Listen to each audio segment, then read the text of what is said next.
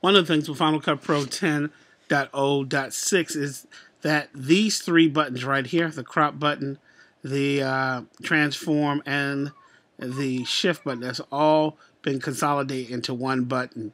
And also, this button and then this loop playback is no longer there.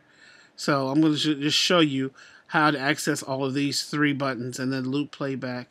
And then we have the I, which is now replaced with the share, or with this button right here. So let's minimize that. And the first thing is, a lot of people have questions about Ken Burns. So, well, where's the Ken Burns? So, hey, I click on it. I'm looking for it. But if you click on it, and Ken Burns is right here. It used to be up here, up top, but now it's right here. Okay? The I button, where the information, same thing, it's right there. Command 4 is the shortcut to get the I button, or to this button right here, the information. I just always call this information button. All right, then we have the share, and that's a very powerful thing that you can do.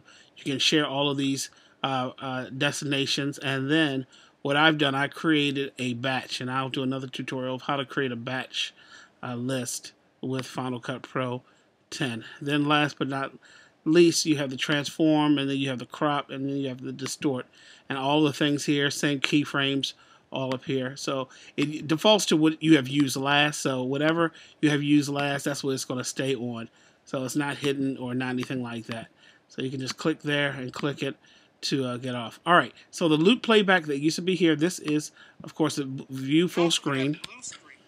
And then the loop playback is going to be up here on the view playback, and then loop playback, play full screen, play to end, and then here are all of the shortcuts.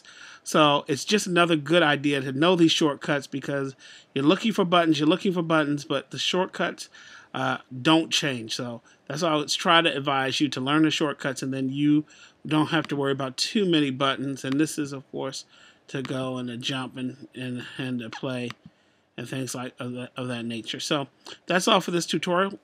We'll see you soon.